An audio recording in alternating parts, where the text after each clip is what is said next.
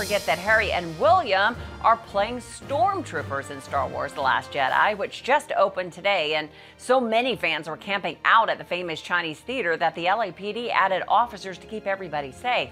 The movie is expected to make as much as $429 million this weekend alone. Carly Steele was with the cast, including Daisy Ridley, so they got right to the big rumor. Is Daisy really hanging up her lightsaber? You almost broke the internet when you said you're going to be stepping away from Rey at the end of this trilogy. It was a misquote. Okay, let's clear it up. What did you mean by that? Firstly, that was at the end of a very long day, at the end of a very long shoot. But no, we were talking about where the trilogy's going, whatever it is. All I said was, as far as I was concerned when I signed on, I was signing on to 7, 8, 9. Right. I don't know about any plans beyond that. That's for Disney, that's for anyone else in charge to decide. But you would be open to it.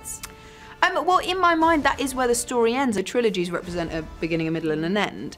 But I don't know beyond that. Rey's confrontation with Luke is one of the most anticipated moments to watch. John Boyega tells us to expect a fast start. The Last Jedi hits the ground running. At the end of the last movie, obviously, got into that crazy fight with Kylo Ren in defense of Rey. I ended up getting his back slashed. So now he's in recovery, but wakes up with Rey on his mind because he still feels he's in that moment. So it's up to Poe to bring him right up to speed in terms of what's going on. Another thing to watch, Carrie Fisher's final Star Wars appearance. Look for a farewell to the princess.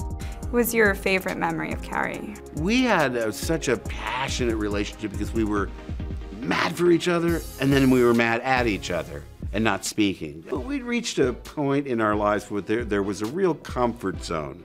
She could relax around me because she knew who I was. She knew that I hadn't changed in all those years. I wasn't angling to get something out of her.